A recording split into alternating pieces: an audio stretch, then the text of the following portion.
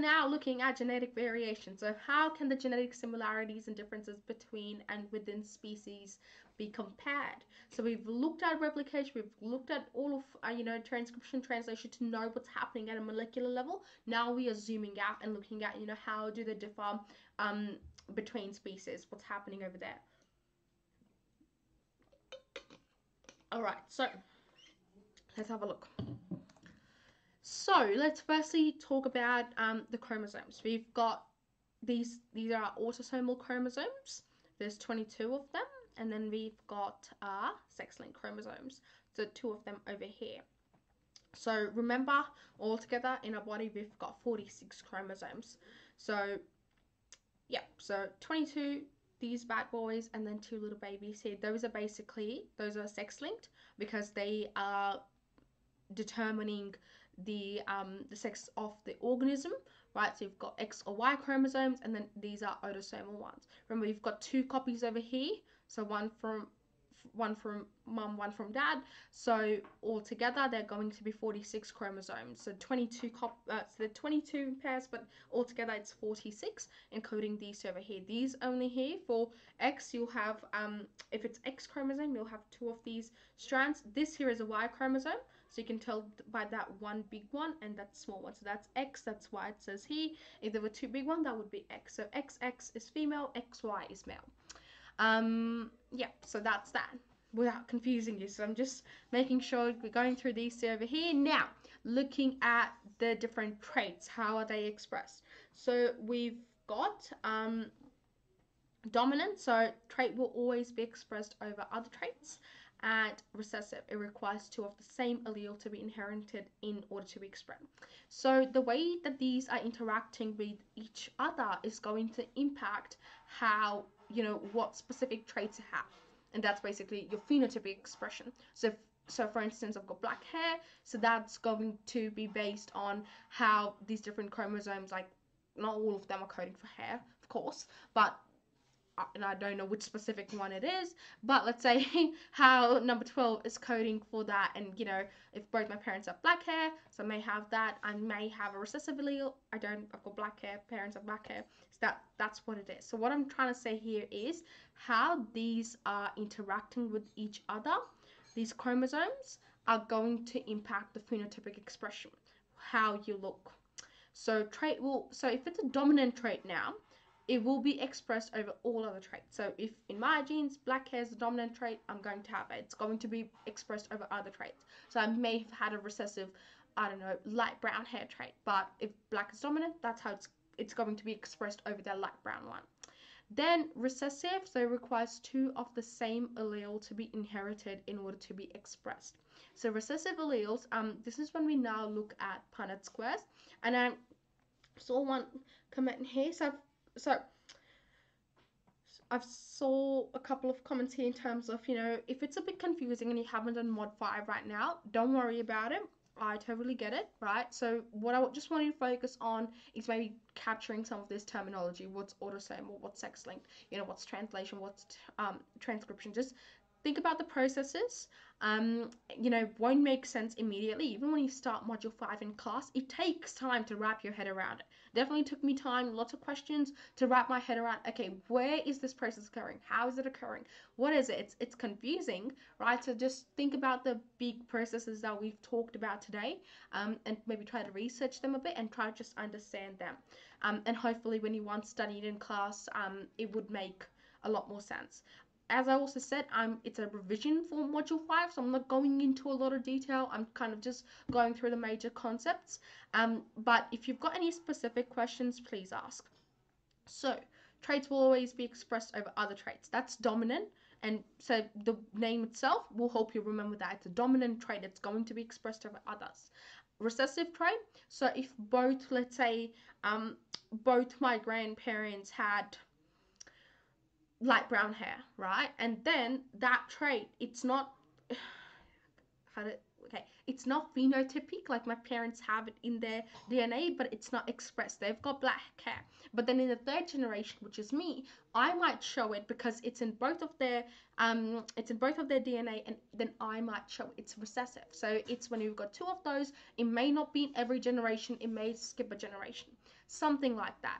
Think, for instance, about red hair, right? So like, got a family friend. They both both of my uncle and aunt, they both have black hair, but their daughter has red hair, and it was, you know, their grandparents, someone had red hair. So it's not dominant, it's not happening in every generation, but the parents would have the recessive alleles for it, and that's where it's popping up um, in the offspring.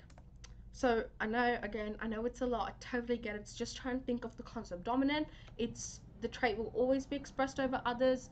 Recessive, you know, you need two of the same. So it so in order for it to be expressed, it needs to be there. You know, your parents may not have it. For instance, that specific family friend that I was talking about, both the man and the woman, they didn't have red hair, but their ancestors had it, great grandparents and stuff, so then it showed up in the baby, so she has red hair. Okay, so codominant, both alleles in a gene pair are fully expressed. So we've got both alleles here. So we have alleles here. What are alleles? So let me go back here. Okay, so we've got both alleles over here. That are being expressed. So I've got allele for black hair and allele for black hair on both of these okay, yeah, on both of these chromosomes that it's being expressed. All right, so an allele is basically that trait, you know, that's there in the um in the genetic material, in the DNA over here. So I've got an allele for black hair and an allele for black hair over here, if that makes sense. Alright, I've been logged out of Slido again, which means I can't see your incoming questions, but let's not worry about that for right now. I'm going to spend a lot of time on questions, so bear with me as I go through these. Think of these big ideas, jot them down, and then maybe do some of your own research. That can have a huge impact on your understanding. So incomplete dominance is when an allele is not completely expressed over its paired alleles.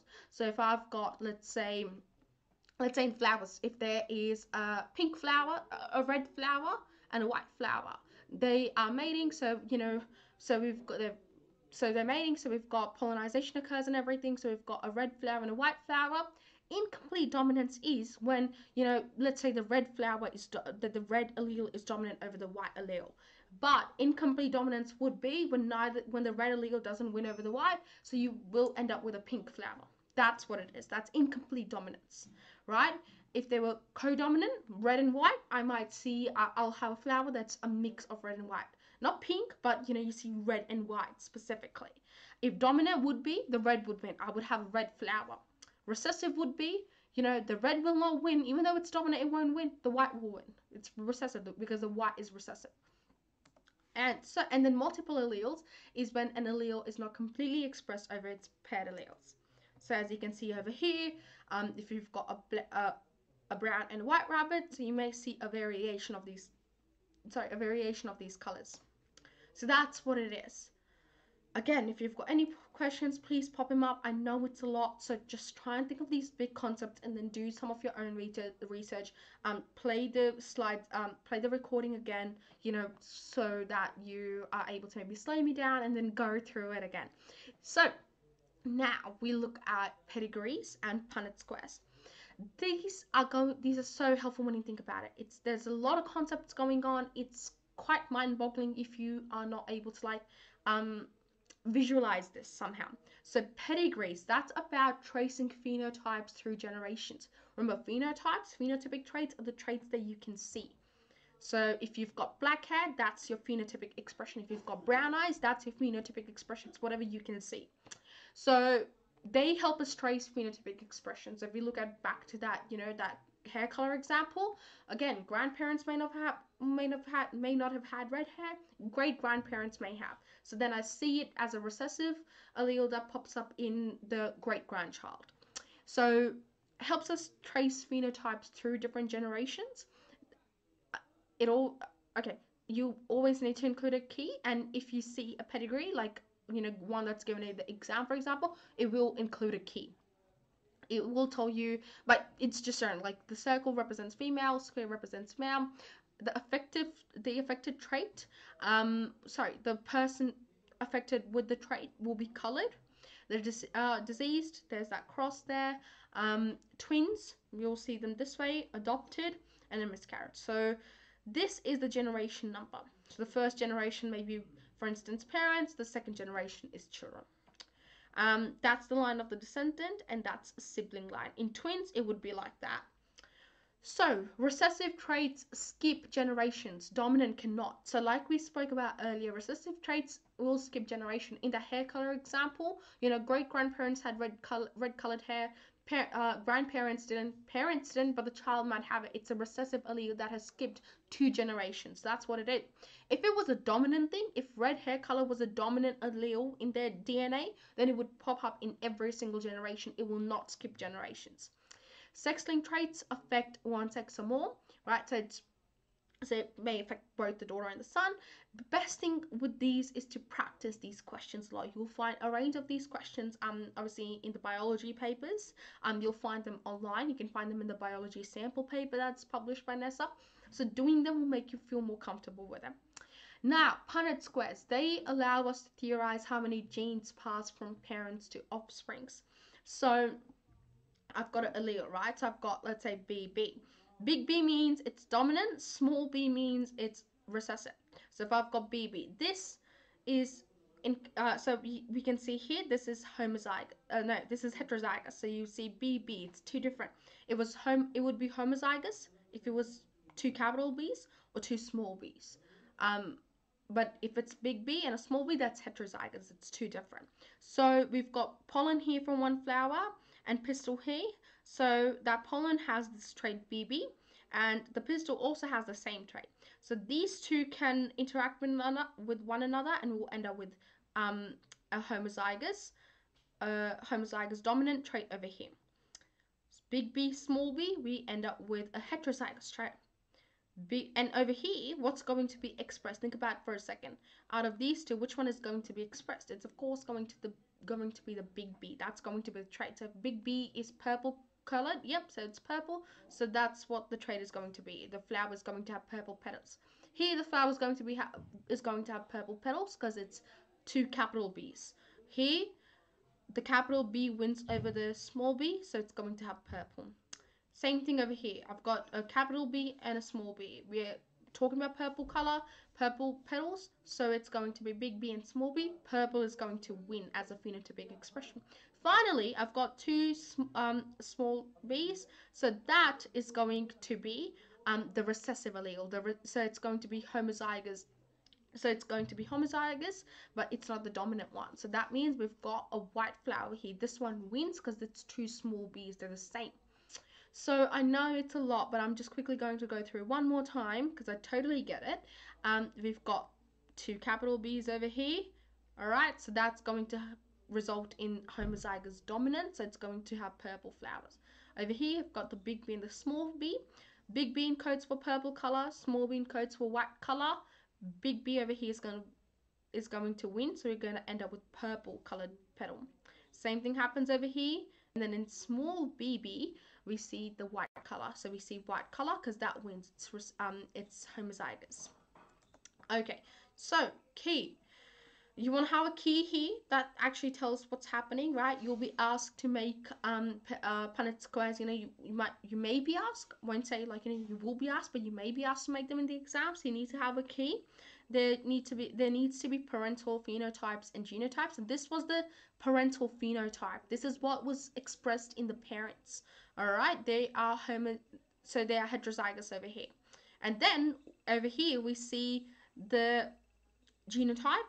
But if the thing represents whatever, okay, so remember the genotype is what you encode for, but the phenotype is what is expressed. So that's the difference between the two. Then we've got offspring genotypes plus phenotypes. You need to be able to show that as a percentage. So 75% it's going to be homozygous over here, but 25% it's homozygous dominant, 25% it's going to be homozygous recessive. Then percentages and ratios too. So over here we see the ratio of 1 to 1 to 1. So 1 homozygous dominant, 2 heterozygous, and then 1 homozygous recessive.